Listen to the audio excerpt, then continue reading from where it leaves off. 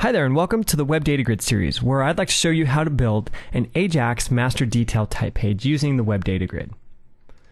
Now here's what it's going to look like when we're done. So we have a grid, and when we come into the grid and we click on a row, it creates an Ajax call that goes back to the server. It goes against a data repository that returns a strongly typed object up to the client. So that's serialized using JSON. And then what we do is we take that JSON object and apply the data to a client template. So it keeps the markup really clean and makes it very easy for developers to work with. Now what we're using within the grid is the activation behavior. So I've clicked on the first cell here, but if I press the tab key and go through each one of these, it will continue to work as it activates each cell. Now, the way that many people might think of implementing something like this is to create a hidden column that would carry the primary key value of the individual record and basically look at that. Since we're using activation, one of the features that it has is that as you go from cell to cell, it does a JavaScript focus. It runs the focus function. And since if you just use style sheets to hide a column, when it tries to do a focus, it will give you an error. So instead of doing a hidden column, what we're doing, let's take a look at the markup here. So within our table, instead of having the hidden column, we emit a span. And the ID is based off of the index of the row. So once we know the current cell and the current index that we're looking at, we can reach in, find this span, and then grab the primary key value. Once we have that primary key value, we'll create an Ajax call that'll go back to the server. And once our data is returned, then we'll fill up a client template. So here's the client template that we have. It's basically just a regular HTML structure. At first, it's hidden from the user with this style sheet none, which basically does the display none. And then we just use JavaScript to fill in the inner HTML of each one of these items. So let's go ahead and get started. Let's start building up the grid. So if I come into this page, it's just a standard ASP.NET page. Nothing's been added to it yet, and so the first thing that we need to stick on there is a script manager. I'm going to come over here and give it an ID of SM, just to keep everything nice and tidy. The next thing that we're going to need on the page is our WebDataGrid itself, and then finally we will need an object data source. So let's configure the object data source first. I'm going to change the ID to ODS. Can you tell I like short IDs? And then when we configure the data source, we'll be looking at the book repository. Book repository is just a class that provides fake data for use in demos and testing. And so in this case, what we'll do is run the getBooks method, and we'll pass in the argument of saying we only want 5 books back. This will make it easy to see what's happening underneath the grid as we do our Ajax calls. So once that's set up, we'll come over here and choose our data source to ODS, and now we have a grid set up with the columns that are associated with what comes back from the object. However, that's more than what we want. Really all we want for our purposes is the titles. So we're going to get rid of ID, author, and the rest of these columns, so we're only left with the title column.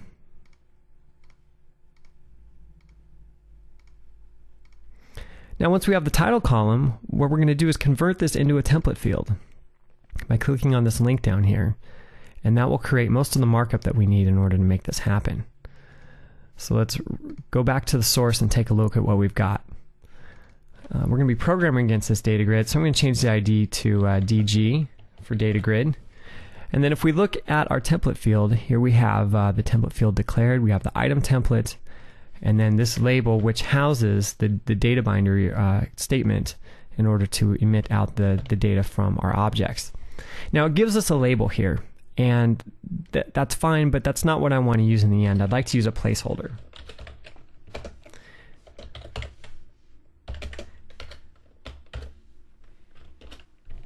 And the placeholder works well for this type of an application because of a couple reasons. Number one, so it takes child control. So we're adding controls in between it, so we need that. It's a data bound control, so we know this data binder statement will work. And so we can come in and basically customize exactly what we want. So the first thing that we're doing is emitting out the title, so we can leave this line alone. The next thing that I want to do is stick a span tag in there so we have that hook in order to hide the primary key value from the user. So we'll apply our CSS class of none, and this basically does a display none, so it takes up no space on the page. And then we'll come in and copy this same statement, and we'll put that in as what's being inside of the span tag. But instead of title, we want to take a look at the ID member. Now the next thing that we need to do is give this span tag a unique ID. And one of the quickest and easiest ways I've found to do that is basically by maintaining a counter on the page. So we'll declare a protected variable in the code behind. As data binding is occurring on this control, we'll create a statement that will increment and also do a toString to it, so it prints out the ID. It's a really nice, kind of elegant way to get these sort of values without having to write any extra looping. So I'm going to stick B on here to stand for book, and then we'll create a data binding statement here. And we'll say this index increment and then toString. Now we still need to create that field, but this will give us a unique value and convert it to a string each time. So let's drop back to the code behind and declare that field. We'll initialize the value to 0, so that way we start off our indexing with 0, and that will match the indexes that we're going to look at when we're looking at the grid through JavaScript.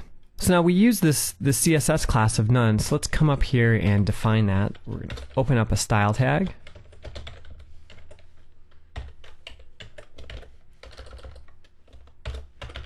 And so we'll call the class none, and we'll simply say display none. Easy enough. So at this point, let's run it and see what we've got. So here's our grid. We have each one of the listings. We'll go ahead and take off the height dimensions there so it squeezes on up, but so far it looks pretty good.